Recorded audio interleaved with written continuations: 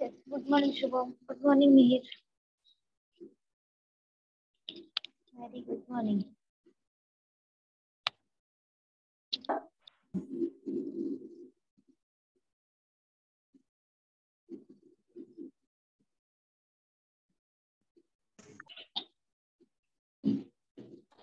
Yes, Pratish. Very good morning.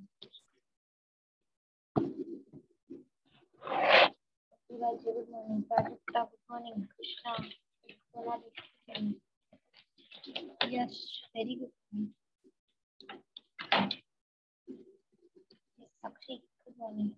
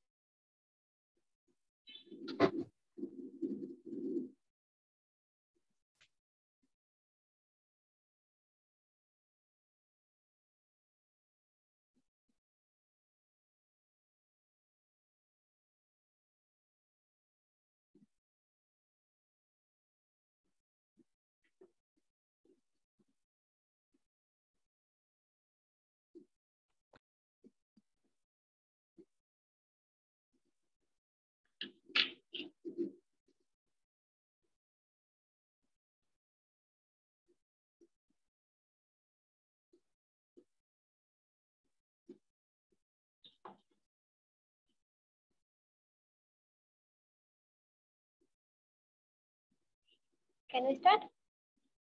Okay. So the first example. A mixture contains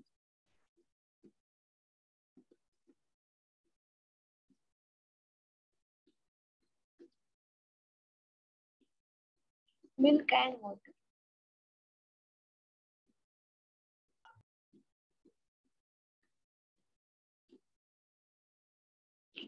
In the ratio. Ratio is the 5:7. 5:7. When 8 liter of milk, 8 liters of milk,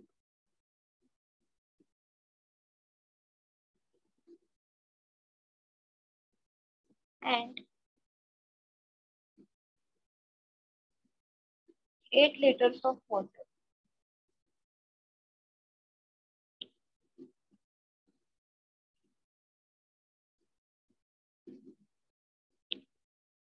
is added in the mixture.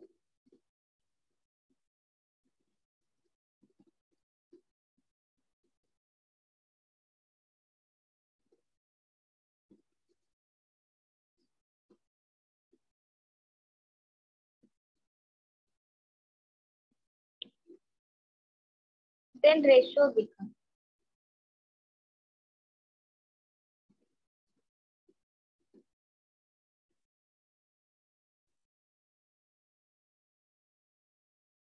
9:11. So find the initial quantity.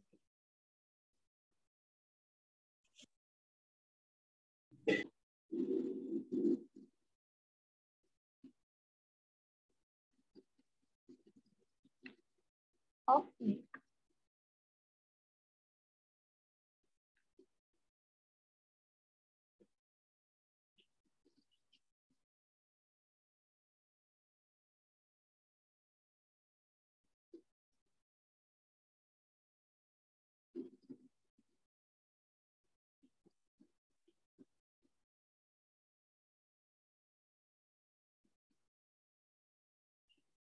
Yes, Meher, correct.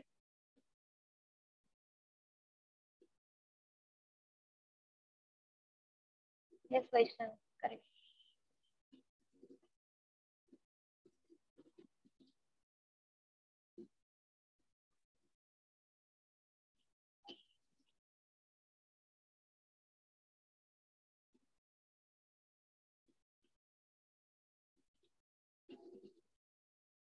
Solution. A mixture is the milk and water, and ratio 5:7.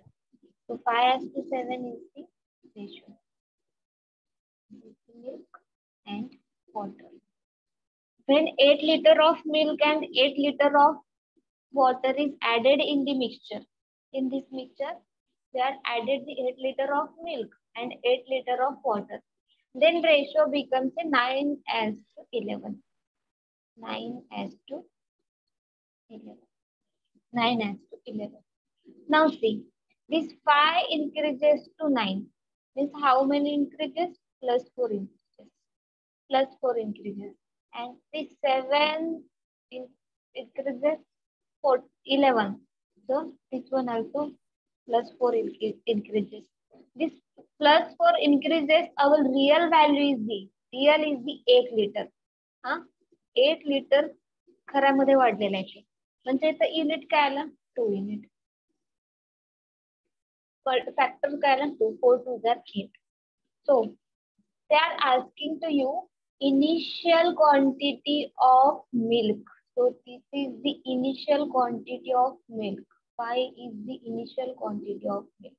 So 5 multiplied by 2 means 10 liters of milk. 10 liters of milk. आता हे दूध आहे, त्याचा आहे ratio 5:7. याच्यामध्येच काय केलं? 8 litre पाणी add केलं, 8 लिटर दूध ऍड केलं.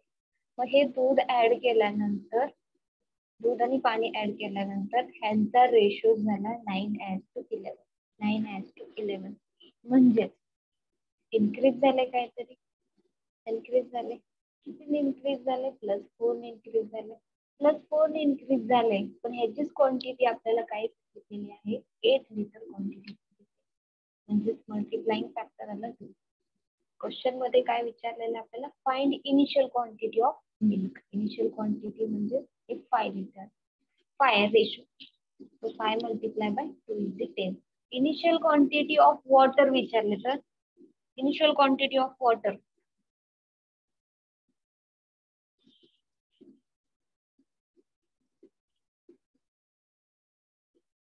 काय येईल? हा नाही येत.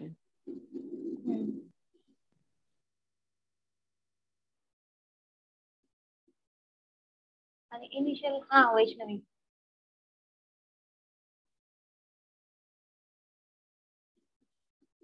दोनच आन्सर येतो. हा आणि पूर्ण मिक्सचर विचारलं तर? पूर्ण मिक्सचर विचारलं तर काय येईल? हा शुभम करेक्ट.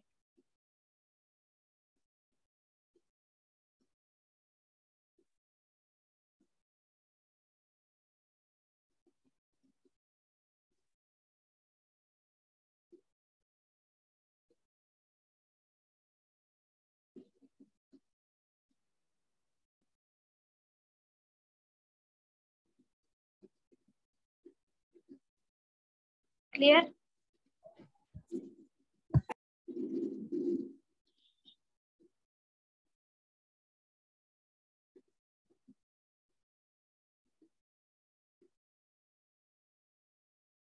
हे नोटिफिकेशन येतंय का तुम्हाला? समोर दिसतंय स्क्रीनवर?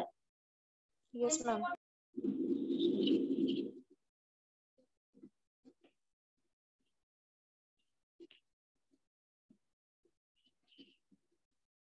कशाने दिसतं ते? तुमच्याच लेक्चरला येतं ते प्रॉपर. कशामुळे येतं सांगा? तुम्ही कॉम्प्युटरचे सांगा ना.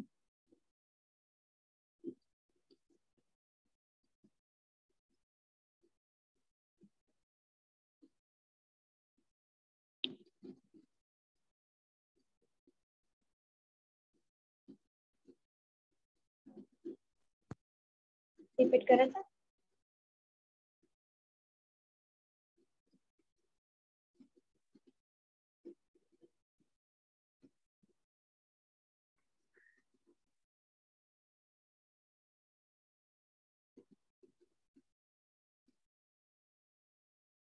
हे मिक्सचर त्याच्यामध्ये काय आहे? मिल्क आहे आणि वॉटर. ह्याचा रेशो दिलेला आहे. काय दिलेला आहे? 5:7.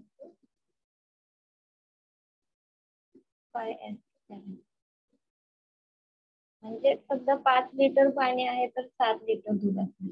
साहजिकच आहे. 5 लिटर पाणी असेल, एक रेशो दिलेला आहे. इथं काही असू शकते रेशोच्या फॉर्म मध्ये. कुठलाही नंबर असू शकतात. म्हणजे milk is the 5 litre and water is the 7 litre. मग हे असं मिक्सचर असल्यानंतर त्याच्यामध्ये काय केलेलं आहे? 8 लिटर वॉटर ऍड केला आणि 8 लिटर मिल्क ऍड केलं. तर मग रेशो काय बनला यांचा? रेशो काय बनला? 9:11. न्यू रेशो बनला. ऍड झालं म्हटल्यानंतर त्यांची क्वांटिटी ऑटोमॅटिक वाढली ना. पाणी पण ऍड केलं आणि दूध पण ऍड केलं. तर काय झालं? त्याचा रेशो वाढला. रेशो वाढला. आपल्याला हे दोन्ही रेशो दिलेले आहेत. बरोबर की नाही? हे कुठल्या तर फॉर्म मध्ये वाढलेत ना, इन्क्रीज झालेले आहेत कुठल्या तरी एका नंबरनी. हे काय +4 ने इन्क्रीज झालंय. प्लस रेशो मध्ये आपण कन्वर्ट करतोय. म्हणजे इथं रेशो मध्ये दिलाय म्हणून आपण रेशो मध्ये त्याच्यामधूनच विचार करतोय आपण किती इन्क्रीज झालंय. किंवा रेशो म्हणण्यापेक्षा इथं जर लिटर मध्ये दिले असते, लिटर मध्ये रेशो म्हणलं की कन्फ्युज होते. ठीक आहे, लिटर 10 लिटर दिले असते आणि इथं 20 लिटर. जर 10 लिटर पाणी टाकल्यानंतर 20 लिटर झालं असतं, तर म्हणजे किती 10 ने इन्क्रीज झाले. 10 इन्क्रीज झाले. आणि ऑलरेडी इथं ह्यांनी सांगितलेलं काय आहे? 8 लिटर मिल्क आणि 8 लिटर वॉटर ऍड केलं म्हणतात. म्हणजेच ह्याचं कम्पेअर तुम्ही कशाशी करणार? 8 शी करणार. म्हणजे इथं फॅक्टर काय येणार? Multiply by 2. क्वेश्चन मध्ये विचारलाय initial quantity of milk.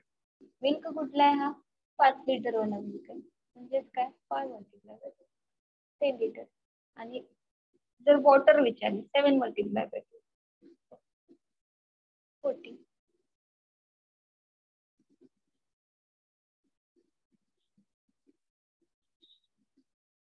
Clear?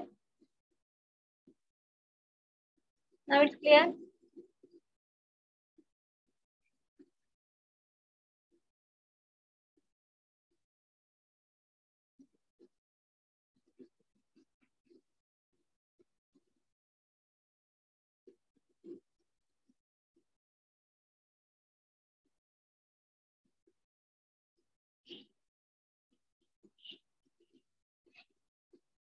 Easy आहे ना, इझी आहे, काय नाही का. ह्याच्यामध्ये रेशो दिलेला आहे ह्यांचा, ह्या फॉर्म मध्ये आहे मिल्क आणि वॉटर, आणि नंतर तेवढा ऍड केल्यानंतर ह्या फॉर्म मध्ये मिल्क आणि वॉटर येते. म्हणजे हे कितीने इन्क्रीज झाले, +4 ने इन्क्रीज झाले. +4 म्हणजेच काय, आपला 8 लिटर आहे. +4 म्हणजेच काय, आपला 8 लिटर आहे. मल्टिप्लाइंग फॅक्टर काय आला आपला, मल्टिप्लाइंग 2 आला. म्हणजे काय, इनिशियल क्वांटिटी ऑफ मिल्क. आणि कालची गोष्ट आपण ते रिसिप्रोकल घेत होतो, हे की नाही, रिसिप्रोकल घेत होतो. आता मला सांगा, गणपती बसला आणि गणपती आला म्हटलं की, किंवा लक्ष्मी आला म्हटले की फुलं काय होतात, महागतात. फुलं काय होतात, महागतात. आणि ऍज युजल बघा, असं बघायला गेलं तर फुलाचा रेट एक नॉर्मल राहतो. म्हणजे जेव्हा आपली क्वालिटी आणि क्वांटिटी काय होतंय, मागणी वाढती ना फुलांची, गणपतीला प्रत्येक जण हार घेऊन जातो, प्रत्येक जण हार घेऊन जातो. म्हणजेच काय झालं, त्याचे पैसे त्याने अमाऊंट वाढवणार. क्वालिटी आणि क्वांटिटी हे कसे असतात, रिसिप्रोकल असतात एकमेकांना, रिसिप्रोकल असतात. म्हणून आपण ते काय करत होतो, इनवर्स घेत होतो अशा वेळी, इनवर्स घेत होतो अशा वेळी. किंवा पेट्रोलचं पण बघा, पेट्रोलचा भाव वाढला की काय होतं,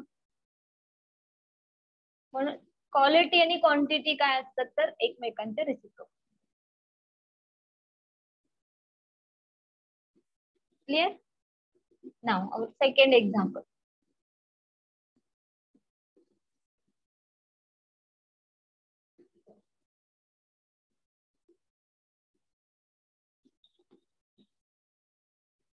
When 11 liters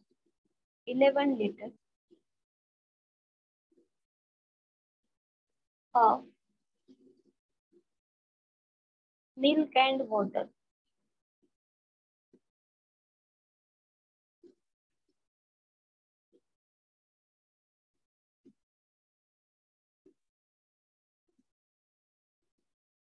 याच्याकडेच लक्ष जात नाहीये ना तुमचं,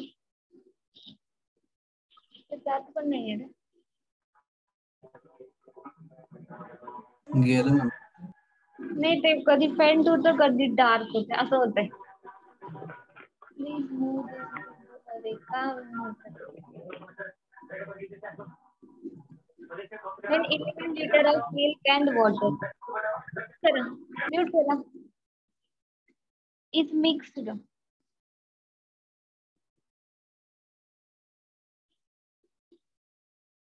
in a mixture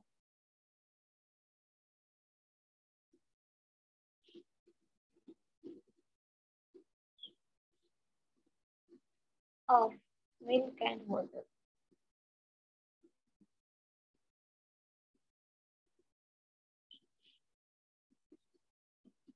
then ratio becomes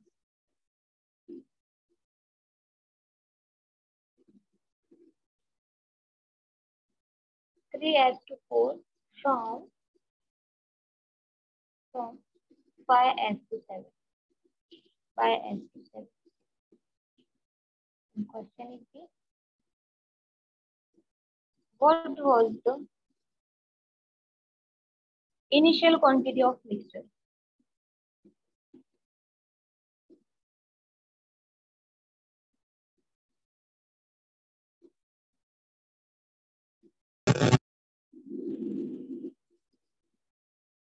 Initial quantity of mixture.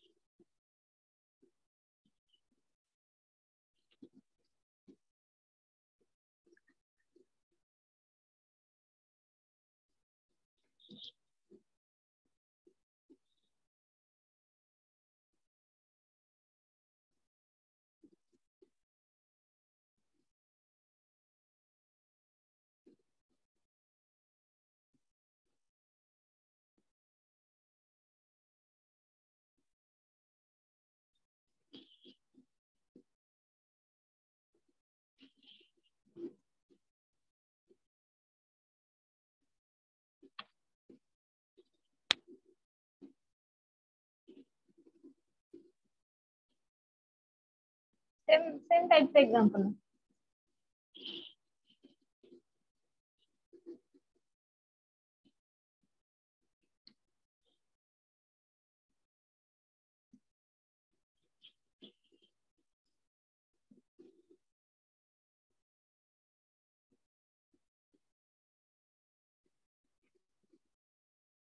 Question काय विचारलाय, what was the initial quantity of mixture. तर तो मिक्सचर किती आहे हे विचार. रेशो नाही विचारलेला आहे, रेशो नाही विचारलेला, इनिशियल क्वांटिटी ऑफ मिक्सचर.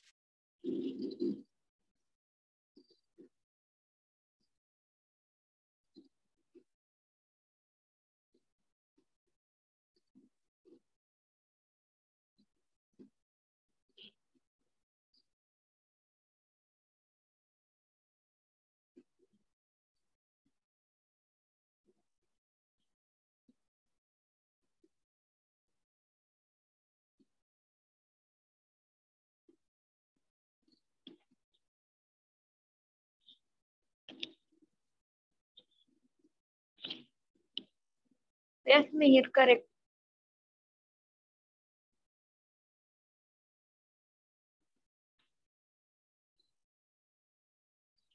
काय म्हणतात,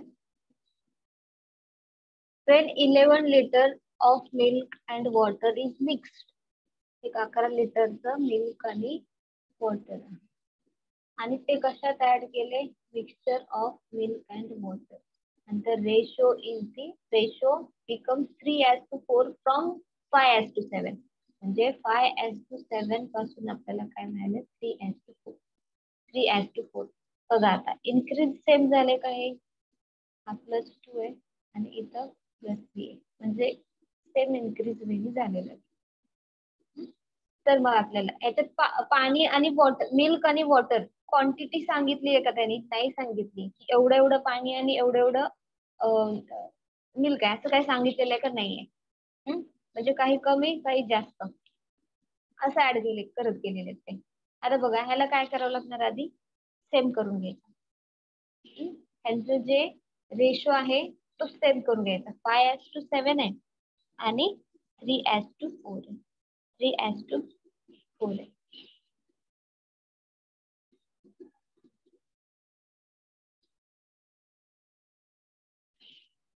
आता रेशो सेम करायचा, रेशो सेम करायचा. कसं करतात सांग.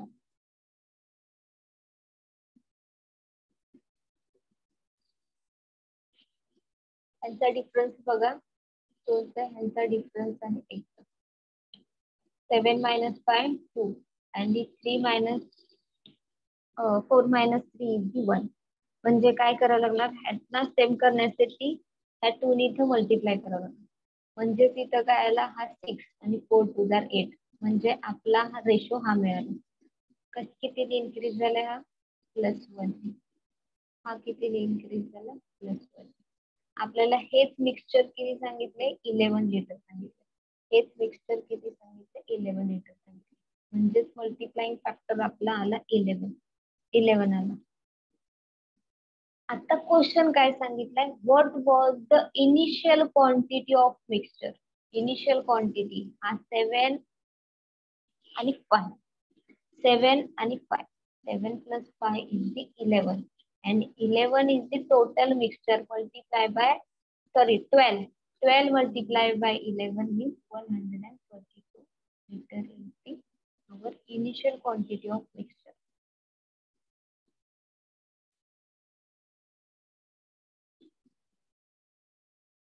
हा वैष्णवी, करेक्ट. बघा आपले काय सांगितलेलं आहे, पहिल्यांदा 5:7 मिल्क अँड वॉटर. 5:7 आहे मिल्क आणि वॉटर. त्यांचा रेशो नंतरचा काय बनला, 3:4. 3:4 बनलं. हा, जर यांचा डिफरन्स पाहिला आपण तर वेगवेगळा येत. रेशो सेम आहे का नाही, सुरुवातीला त्यांचा रेशो इक्वल करून घ्यायचा. इक्वल कसं करायचा, तर हा बघा, हा 7-5 म्हणजे 2 ने इन्क्रीज झालेला आहे आणि हा 1 ने इन्क्रीज झाला. आता रेशो सेम करण्यासाठी हिला 2 ने मल्टिप्लाय करायचं. म्हणजे 3 2 6 आणि 4 2 8. 4 2 8. आता बघा, हा 1 इन्क्रीज झालाय, 7 to 8 1 इन्क्रीज. आपण ऍड केलेल्या क्वेश्चन मध्ये काय सांगितलंय, 11 लिटर. 11 लिटर म्हणजेच आपला काय आला, मल्टिप्लाय बाय 11. मल्टिप्लाय फॅक्टर काय बनलं, 11. क्वेश्चन मध्ये विचारलंय इनिशियल क्वांटिटी, फक्त मिल्क आणि वॉटर विचारलेलं नाही, पूर्ण मिक्सचरची इनिशियल क्वांटिटी विचार, सुरुवातीची क्वांटिटी पूर्ण मिक्सचरची. म्हणजेच काय, 7 + 5 12. 12 मल्टिप्लाय बाय 11, कारण 11 आलं ना multiplying factor. So 132 liter is the initial quantity of mixture.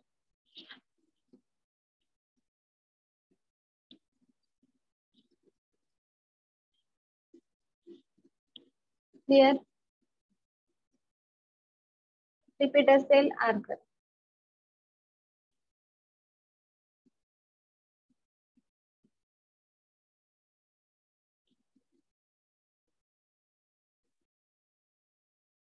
आणि हे असे रेशो मध्ये आले दिलेले असतील ना क्वेश्चन, ह्याच वेनी सॉल्व्ह करायचे. रेशो मध्ये जेव्हा क्वेश्चन दिलेले असतात तेव्हा ह्याच वेनी सॉल्व्ह करायचे. आपण काल एक टाइप पाहिला. मॅम, हा बोला. ते 12 ला 11 ने का मल्टिप्लाय केलं खाली? कुठं, इथं हे बघा, खाली खाली इथं. हा, कारण इथं काय आहे बघा ना, कसं इन्क्रीज झालंय, 11 लिटर आहे की नाही. मिक्स ऍड किती केले आपण, 11 लिटर केले. ऍक्च्युअल मध्ये ऍड किती झालेला आहे, रेशो काय बनलेला आहे आपला, +1 नी. +1 शी 11 शी कम्पेअर करायचं, म्हणजेच काय आला, मल्टिप्लाइंग फॅक्टर आला 11 नी, म्हणजेच 11 नी इन्क्रीज झालेला आहे. 11 ने इन्क्रीज झाले ना, म्हणून आपल्याला क्वेश्चन मध्ये काय विचारलंय, इनिशियल क्वांटिटी. म्हणजेच हा शुभम करेक्ट. म्हणजेच हा 5:7 इनिशियल क्वांटिटी. मिक्सचर किती आहे त्या डब्यामधलं, 5:7. टोटल किती आहे, 12 आहे. Multiply by 11. कारण आपण हे जे रेशो फॉर्म दिलाय तो काढला ना, की किती नेमकं इन्क्रीज झालाय. आणि ऍक्च्युअल मध्ये किती झालेलं आहे, 11 लिटर ऍड केलेलं आहे. आपण हा रेशो घेतलेला किती आहे हे तर माहिती आहे का आपल्याला, नाही माहितीये. तर किती ऍड केले वॉटर आणि किती ऍड केले मिल्क माहित नाहीये.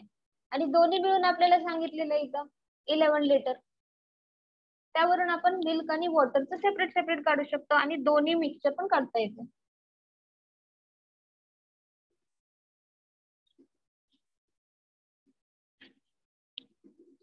क्लिअर? इथं रेशो दिलाय, रेशो दिलेला आहे इथं.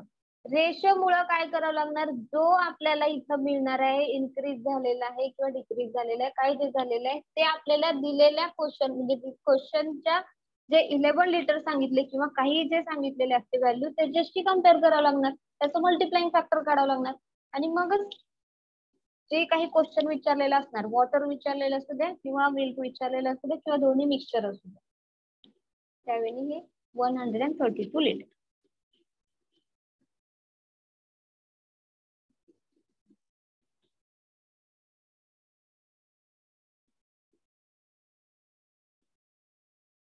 Clear?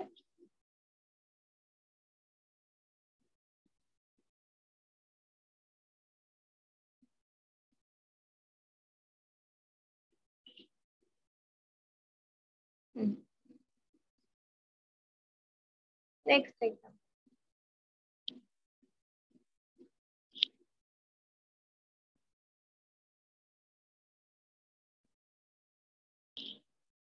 Ratio between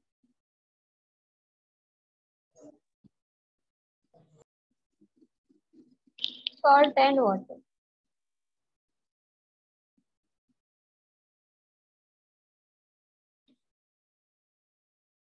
in a mixture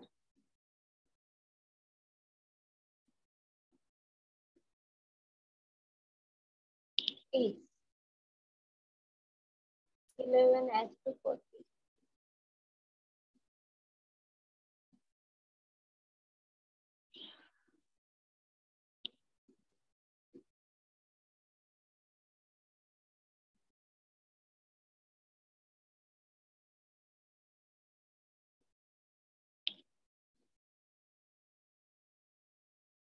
काय ते असं?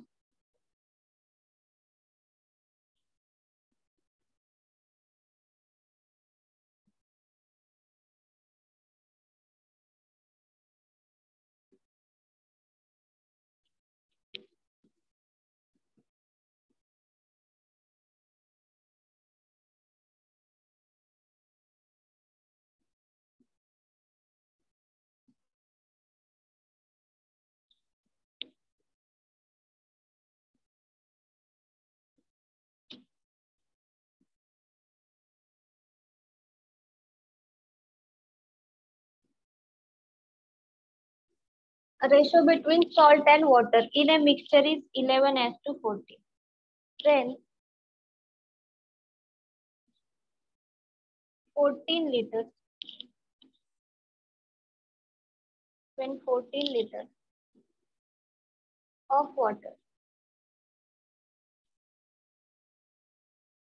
is vaporized,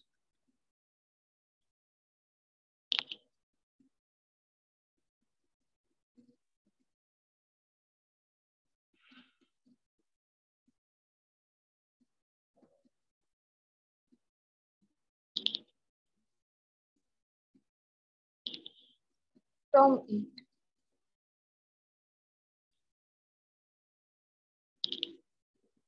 then quantity of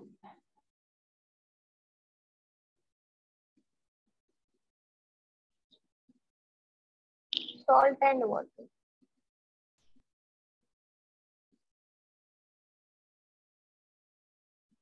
becomes equal.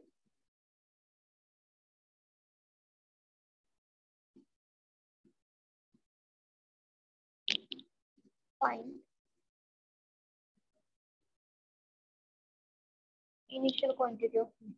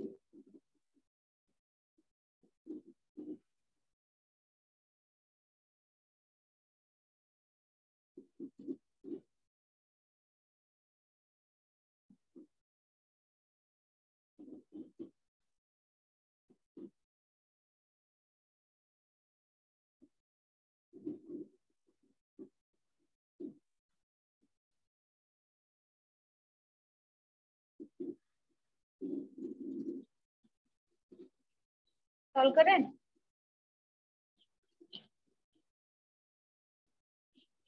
Ratio between salt and water. Salt and water is a mixture is 11:40. Ratio दिलेला. हा रेशो म्हणजे काय दिलेलं असते, क्वांटिटी दिलेली असते. म्हणजे एखादा हा पाटील आहे त्याच्यामध्ये एवढं सॉल्ट असते 11 तर वॉटर आहे 40. अशा वेळी रेशो म्हणजे कन्फ्युज होऊ नका की रेशो बनल्यानंतर काय. रेशो दिलेला आहे salt and water is the 11:40. पुढं काय म्हटलेलं आहे, when 14 liter of water is vaporized. बरोबर ना, पाणी उडून जातं उन्हात वगैरे ठेवल्यानंतर किंवा आपण गॅसवर ठेवल्यावर उडून जातं. From it then quantity of salt and water becomes equal. म्हणजे सॉल्ट आणि वॉटर काय होणार, दोन्ही इक्वल मध्ये बनणार आहे. इक्वल म्हणजे समजा 1 आहे, दोन्ही पण 1 असते. जेव्हा वेपराइज होतं तेव्हा काय बनलं, ते दोन्ही इक्वल झाले म्हणजे 1. आता मला सांगा सॉल्ट मध्ये चेंज होईल का काय. हा आहे सॉल्ट आणि आहे वॉटर. वेपराइज काय होतं, वॉटर वेपराइज. सॉल्ट काय राहणार, ऍज इट इज राहणार. पण आपल्याला इथं काय सांगितलंय, इक्वल म्हणजेच आपण 1 पकडले. म्हणजेच इथं काय करा तुम्ही, इक्वल साठी 11 ने मल्टिप्लाय. 11 ने चेंज होईल का सॉल्ट, काय सॉल्ट ऍज इट इज राहणार. मग इथं आपण रेशोला एका ह्याला चेंजेस केले म्हणजे दुसऱ्या ह्याला पण चेंजेस करणार. 11 1 जर 11 आणि 11 म्हणजेच आपला सॉल्ट आता आला नाही फॉर्म. ते मला सॉल्ट कॉन्स्टंट राहिला, सॉल्ट ऍज इट इज राहिला. आता बघा मला सांगा, हे वॉटर कितीने डिक्रीज झाले, 3 ने डिक्रीज झाले. 3 ने डिक्रीज झाले. तेच आपल्याला यांनी काय सांगितलंय, 14 लिटर ऑफ वॉटर वेपराइज. म्हणजे तिथं वेपराइज 3 ने झालेलं आहे म्हणून आपण 14 शी कम्पेअर करणार. सो इन्क्रीजेस 14 डिवायडेड बाय 3 होणार. बरोबर ना, 3 आणि 14 ते वेपराइज झाल्यामुळे 14 लिटर काय झालंय, वॉटर वेपराइज झालं. आणि रेशो मध्ये किती झालेलं आहे, 3 झालेलं आहे. म्हणजे त्याचं युनिट काय आलं, युनिट 14 डिवायडेड बाय 3 आलं. हा करेक्ट वैष्णवी, यस आदित्य, 14/3. 14/3 आलं. तर आपल्याला इनिशियल क्वांटिटी ऑफ मिक्सचर सांगितलं. इनिशियल क्वांटिटी ऑफ मिक्सचर सांगितलं. मिक्सचर किती आहे, हा 11 + 14 म्हणजे 25 मिक्सचर आहे. तो 25 multiply by 14 divided by 3. 14 divided by 3. एकतर हे सोल्युशन देतील किंवा 116.66 litre is the initial mixture.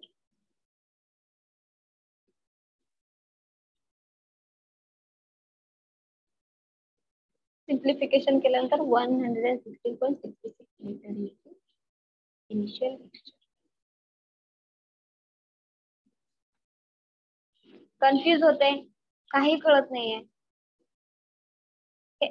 मिक्सचरचे examples अशाच नाही. फक्त एवढं लक्षात ठेवा की जेव्हा रेशो फॉर्म मध्ये विचारला जातो तेव्हा ह्या वेनी सॉल्व्ह करायचं. आणि ह्याच्यामध्ये रेशो दिलेला आहे सॉल्ट टू वॉटर, याने 11:40. म्हणजे सॉल्ट कॉन्स्टंट राहणार, वेपराइज काय होणार, पाणी वेपराइज होणार. पाणी वेपराइज होणार म्हणजे इथं कितीने डिक्रीज झालंय, हे 3 ने डिक्रीज झालं.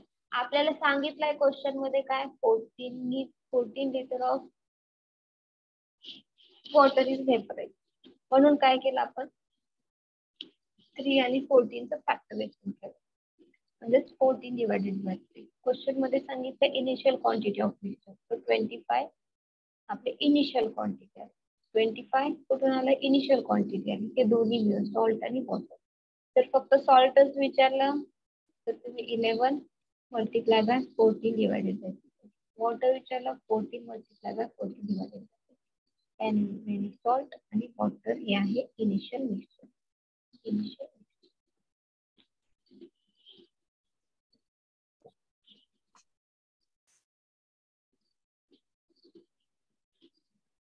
क्लिअर? समजलं? Yes, ma'am.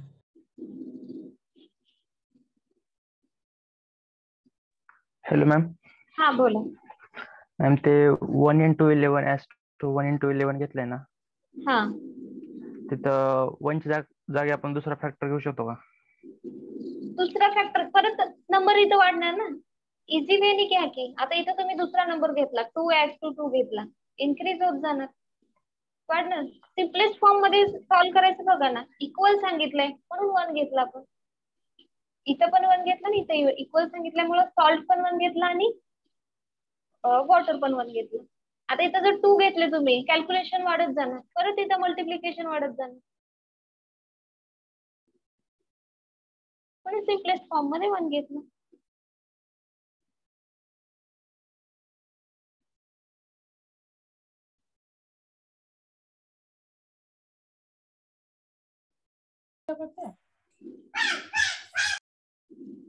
Namrata,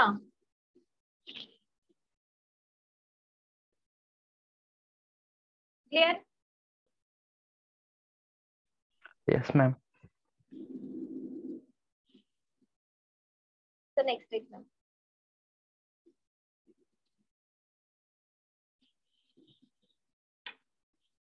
fourth.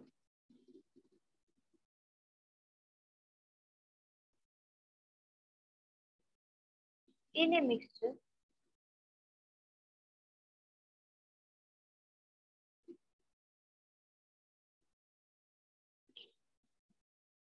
$45.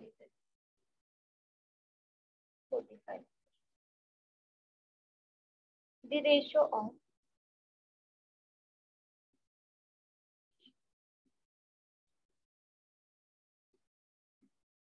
milk and water is 3:3.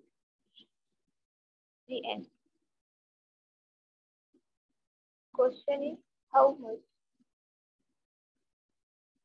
water must be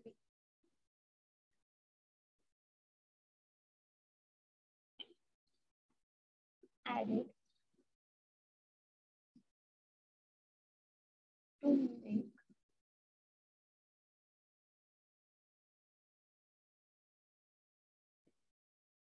the ratio 9:3.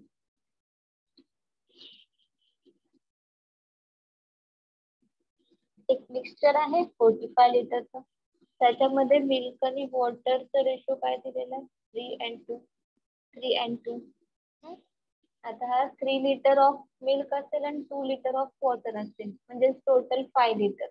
बरोबर की नाही? हे 5 लिटर म्हणजे रिअल ओरिजिनल काय आहे इथे सांगितलेलं 45 लिटर आहे. 5 लिटर आहे का?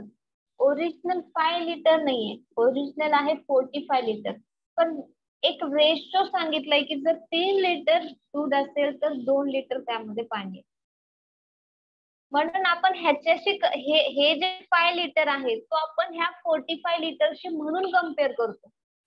जे आपण इथं मल्टिप्लाइंग फॅक्टर घेतो बघा, तुम्ही कन्फ्युज तिथं होताय की नक्की का घेतोय आपण ते ह्याच्याशी कम्पेअर. इथं रेशो सांगितलेला आहे त्यांनी.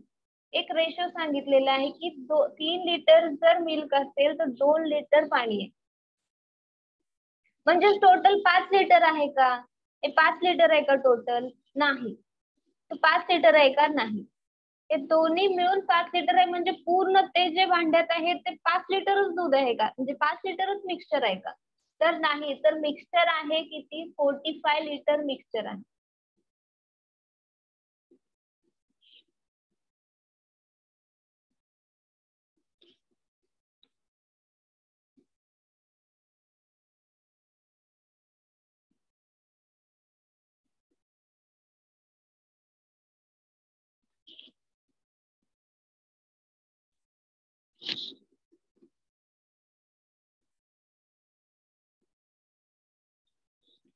कुठेतरी चुकतंय आन्सर आहे. 25 लिटर ऍडेड वॉटर कसं काय काढताय?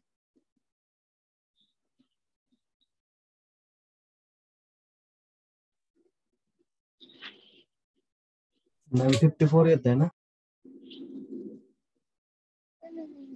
आपल्याला मिक्सचर दिलेला आहे ना ऑलरेडी, 45 दिलेला आहे आपल्याला, मिक्सचर दिलेला आहे या डब्यामधलं, मिक्सचर दिलेला आहे आपल्याला 45 लिटर, आणि ह्याच्यामध्ये 3 आणि 2 लिटर रेशो दिलाय, म्हणजेच हा आहे मिल्क आणि हा आहे वॉटर. आणि आपण कितीतरी पाणी ऍड केल्यानंतर 9:11 हा रेशो मिळतोय आपल्याला. किती पाणी ऍड केलंय माहित नाही अजून, माहित नाही अजून की किती पाणी ऍड केलं. पण बघा सेम इन्क्रीज आहे का. आता मिल्क ह्याच्यामध्ये आपण टाकतो काय, वॉटर.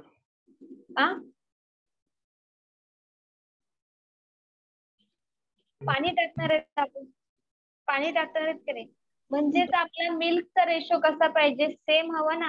हा मिल्कचा रेशो कसा पाहिजे, सेम हवा. इथं काय सांगितले, 3 सांगितले, मल्टिप्लाय बाय 3, म्हणजे इथला मिल्क सेम करा पहिल्यांदा. हा येस दीक्षा, प्रवीण, ना इट्स करेक्ट. म्हणजेच आपला रेशो इथं काय मिळाला, ह्या 45 लिटर मध्ये आहे, तर तो रेशो काय मिळाला, 9:9. आता तुम्ही इथं 3 ने मल्टिप्लाय केले, म्हणजेच इथं पण 3 ने दुसऱ्या पण रेशोला मल्टिप्लाय करता ना. म्हणजे आपला रेशो काय मिळाला, आपला इनिशियल सुरुवातीचा रेशो, की पाणी ऍड केलं इथं पाणी ऍड केलं काहीतरी, किती लिटर ऍड केले माहित नाही आपल्याला. पहिला रेशो दिलेला आहे 3:2, पाणी ऍड केल्यानंतर रेशो आहे 9:11. 9:11 हा पाणी ऍड केलेला आहे. मिल्क चेंज व्हायला पाहिजे का, मिल्क चेंज नाही व्हायला पाहिजे. मिल्क चेंज न होण्यासाठी इथला रेशो काय करावं लागणार, आधी रेशो बदलावं लागणार. म्हणजे दूध काय करावं लागेल, सेम ठेवावं लागेल. सेम कधी बनेल, जेव्हा ह्याला आपण 2 ने मल्टिप्लाय करतो. मिल्कला 2 ने मल्टिप्लाय करतोय, म्हणजेच वॉटरलाही 2 ने नाही 3 ने मल्टिप्लाय करतो. मग हे वॉटरलाही 3 ने मल्टिप्लाय करायचं. म्हणजेच आपला रेशो काय मिळाला, इथला फायनल वाला जो 45 लिटर मधला रेशो काय मिळाला, 9:6. 9:6 रेशो मिळाला, 9:6 मिळाला. आता बघा हा आहे सुरुवातीचा आणि हा आहे पाणी ऍड केल्यानंतरचा, हा सेम राहिला का, तर बरोबर आहे. दूध ऍज इट इजच आहे, टाकलंय फक्त आपण पाणी. किती टाकलेलं आहे रेशो फॉर्म मध्ये, +5 इन्क्रीजेस. हा 5 इन्क्रीज रेशो फॉर्म मध्ये झालाय.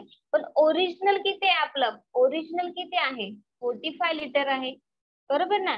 45 सॉरी ओरिजिनल इथं 45, हे 45 नाही, ऐका ओरिजिनल किती आहे, 45 लिटर आहे. कुठे येणार, ह्या मिक्सचर मधला, इथं ओरिजिनल आहे 45 लिटर, ह्या मिक्सचर मधला आहे 45 लिटर. पण तो रेशो काय सांगितला ह्या 45 साठी, रेशो काय सांगितलाय, 9 आणि 6. 9 आणि 6 म्हणजेच किती, 15. आता ह्याचं मल्टिप्लाइंग फॅक्टर घ्यायचं 3, मल्टिप्लाइंग फॅक्टर घ्यायचं 3, म्हणजेच multiply by 3 is equal to 15 litre of water is added. काय म्हणावं, एकदा इकडं तर मल्टिप्लाय करायचं, एकदा इकडं तर मल्टिप्लाय करायचं, नक्की चाललंय काय, आहे की नाही, असा प्रश्न पडतोय की नाही, पडतोय ना असा प्रश्न. हे बघा ह्याच्यामध्ये समजून घ्या, एक कॉन्सेप्ट समजून घ्या. इथं फक्त मल्टिप्लिकेशन आणि डिव्हिजन एवढंच मॅथ्स वापरायचं ह्याच्यामध्ये. ह्या एक्झाम्पल्स मध्ये मॅथ्स जास्त नाहीये, म्हणजे तुमची काय म्हणतात, तुमच्या दररोजच्या वापरामधल्या वगैरे अशा लॉजिकल पॉईंट तुम्हाला इथं वापरावं लागणार आहे.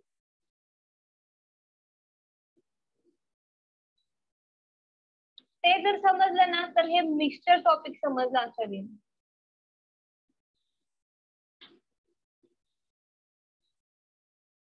बघा रिपीट घेतोय आपण.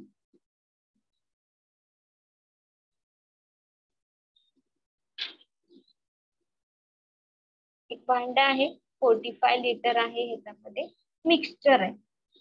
त्या मिक्सचर मध्ये मिल्क आहे आणि वॉटर आहे.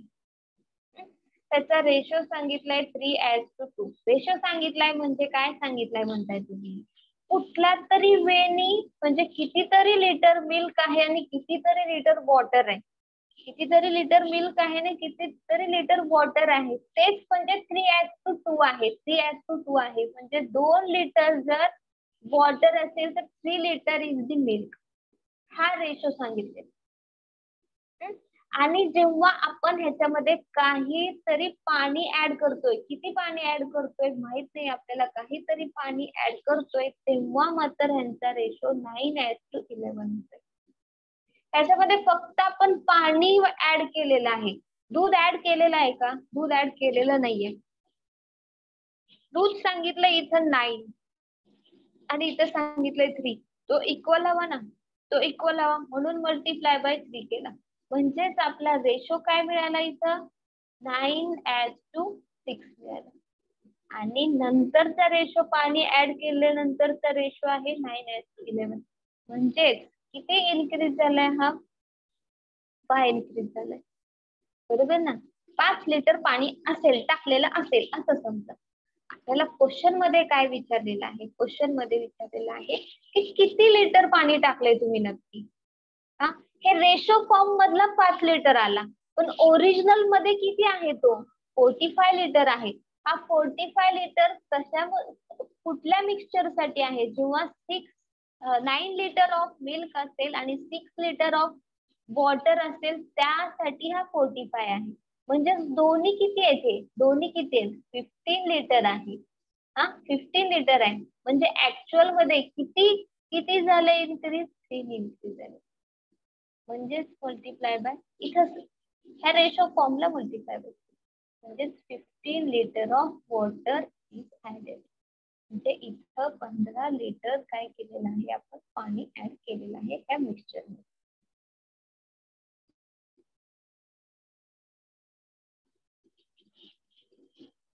क्लिअर? रेशो मध्ये कन्फ्युज होऊ नका. रेशो मध्ये कन्फ्युज होऊ नका.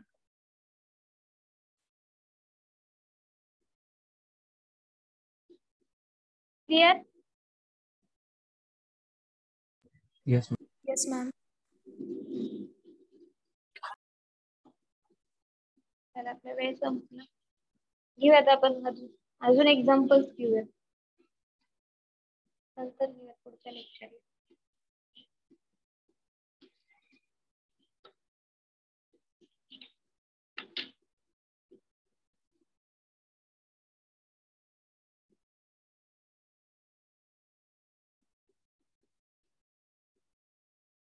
प्रेझेंटिंग.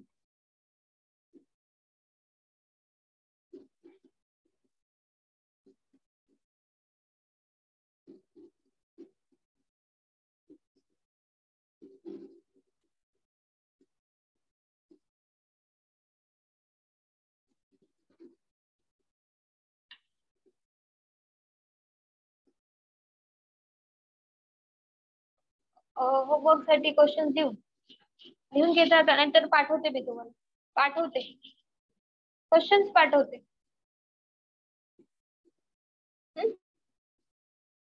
कसं आपले टाईप अजून कमी झालेत ना, किती 2 तर टाईप झालेले आहेत.